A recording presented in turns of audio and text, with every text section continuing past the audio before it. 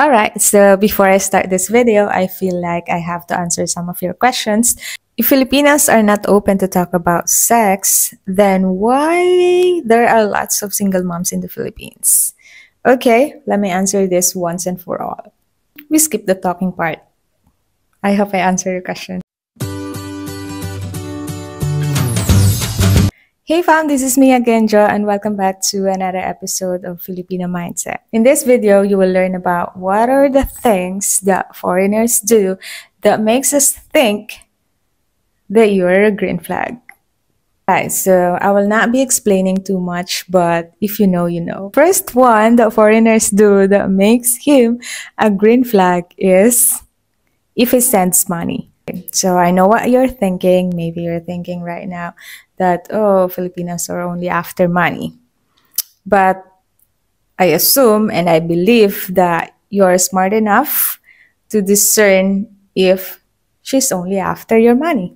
So the next one is if you treat the whole family to dinner or to an outing.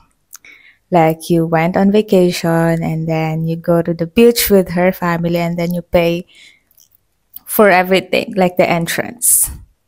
But don't worry, the entrance fee is only 10 pesos or 20 pesos. The next one is if you renovate their house. Just like what I've told you, I'm not explaining too much. Next one is if you send her sister, her siblings, or her nephew or niece to school. If you send allowance to her parents. The next one is you send money when there is an emergency. Let me be clear that not doing all of the things that I mentioned will make you a red flag to a Filipina. It's a matter of communication. Like for example, I know a friend who have a foreigner partner who they have this conversation that it's very clear for both of them that the foreigner will only take care of her, not her entire family. And that's okay if both parties agree, because that's more of like an expectation of you, because Filipinas is very family oriented, so they expect to help one another. If someone is in need, you have to it's automatic that you help the other parts of the family. So it's good that you know that. So what's not good is if you're doing all of the things that I mentioned, because that is expected of you as a partner of a Filipina, but you are complaining. Why are you complaining? You brought that into yourself. I know some of you have experienced this.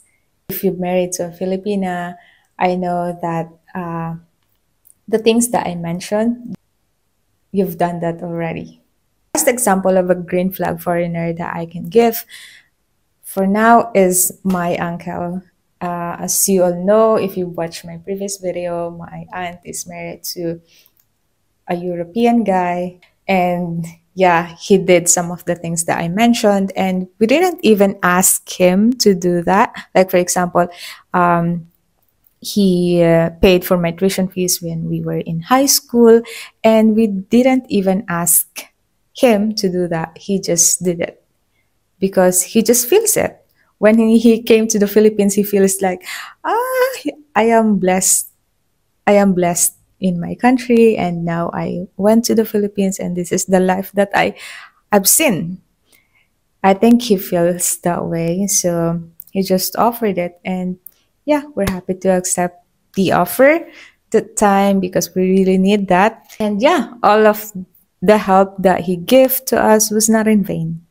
That's it for today's video, fam. Today is a good weather, and yeah, I just make this video real quick before I go out.